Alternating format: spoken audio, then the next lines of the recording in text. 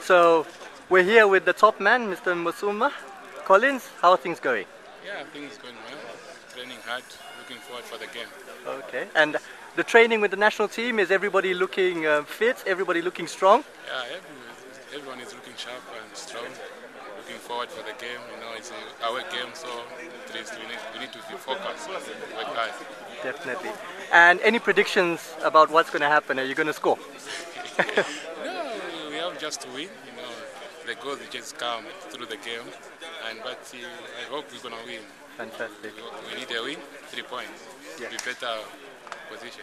Okay. And having watched you training this afternoon, I can say you're looking very sharp. So, Collins, all the best, and thank you very much for your time. Thank you.